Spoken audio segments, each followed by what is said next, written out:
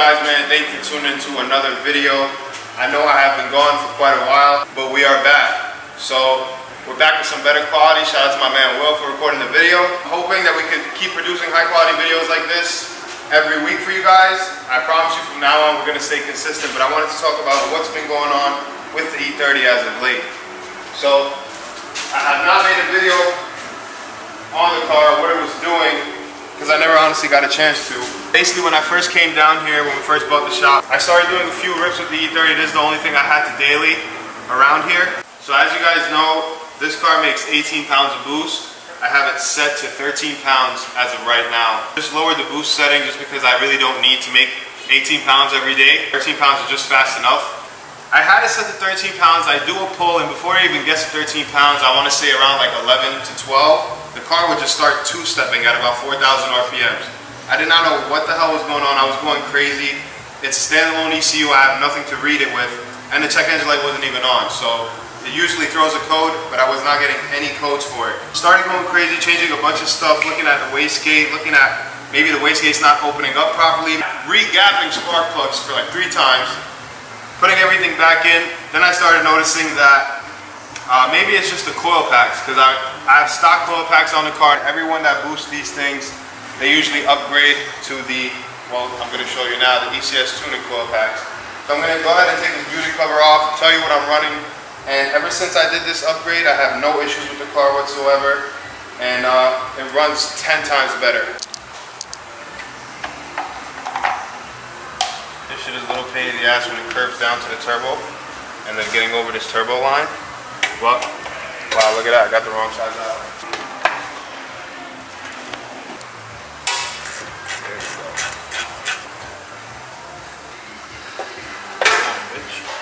Anyway, here are the upgraded Bavarian Auto Sport coil packs. Pick these up from ECS Tuning. Anybody with an M5X motor, I recommend these two. These are absolutely the best coils you can run on these motors. Every one turbo I've seen all over the forums, they were going crazy about these. I had no idea why. I thought, you know, they do the same job as regular coil packs. They definitely don't. The car is no longer misfiring or two-stepping on a pull. It's running how it's supposed to. Only thing is now, I don't know how accurate the dyno numbers are anymore, because when we did put this on the dyno, we had stock coil packs on the car. And the car was boost cutting and anti-lagging, basically. Without anti-lag setting up, that's how it felt. The car was literally two-stepping on the dyno mid-pull. And it was because of the coil packs. Now I don't know how much power the car actually makes. I'm sure it feels a lot faster with these coils on, but I'm not sure. We're gonna have to find a dyno shop out here, throw it on a dyno in Florida here, and see how much power it makes as of right now. You guys saw how disappointed I was when this thing made 360 wheel horsepower, when I know well over 4s these things make all the time.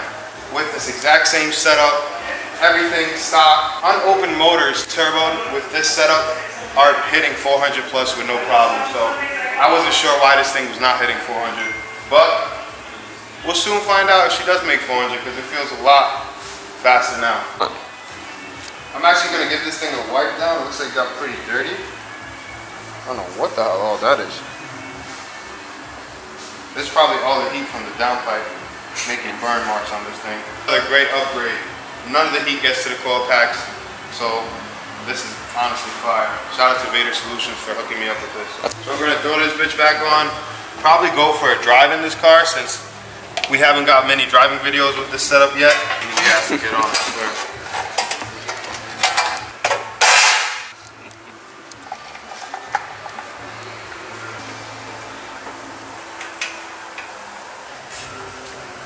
Don't make this bolt too tight, or else you're gonna wind up like me. I snapped the other one. I should have 2 bolts here. We got apparently some type of festival going on right behind my shop, and bro, look at all these cars here. These people are starting to, not only do they take this entire lot, they're starting to come into the shop lot without asking, without nothing. Like, they clearly do not give a shit whose property it is. Just come in. Look, bro, I don't have any. When we come back, I literally don't have a spot to park the E30 back in. Right now, we're gonna go for some rips, show you guys how the car runs. Runs amazing.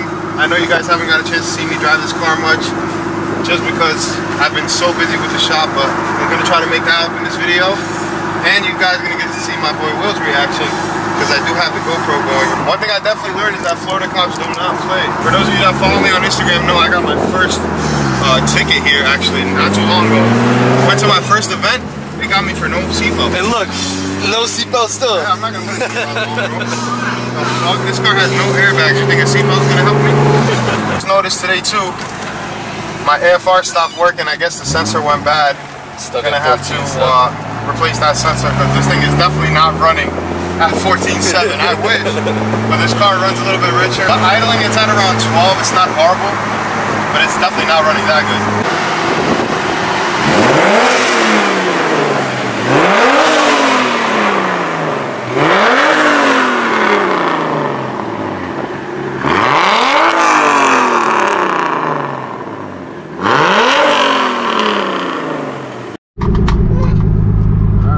So,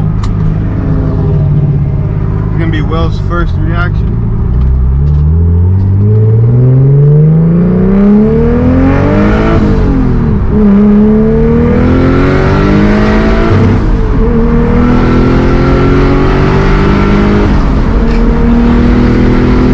Shit puts a smile on my face every time.